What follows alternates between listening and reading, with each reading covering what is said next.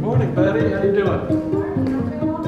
Inland Empire Health Plan is a not-for-profit public health plan serving over 900,000 citizens of Riverside and San Bernardino counties who are low income on government health programs. The official mission statement of IEHP is to organize and improve the delivery of quality, accessible, and wellness-based healthcare services to our community. For our over 900,000 children, families, seniors, and individuals with disabilities, we need to make sure they get the care they need.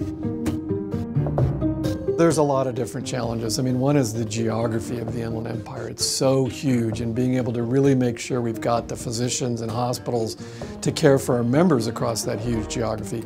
The other is healthcare is changing so rapidly.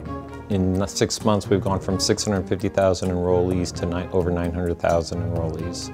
So our challenge is continuing to make sure they have access to quality healthcare services. We've had geographic information systems for a while, but now with ESRI, we're really taking it to a new level. We need to know where our members are. We need to know where our doctors are. We've got to really hone in on a geographic level so we can do targeted interventions. We can look at particular areas to really focus our efforts. We're able to present health information.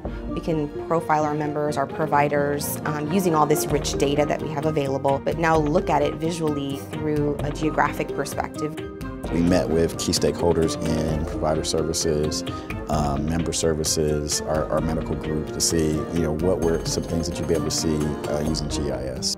So we've come up with about 20 things that we think if we were able to see the visualization that it would be helpful.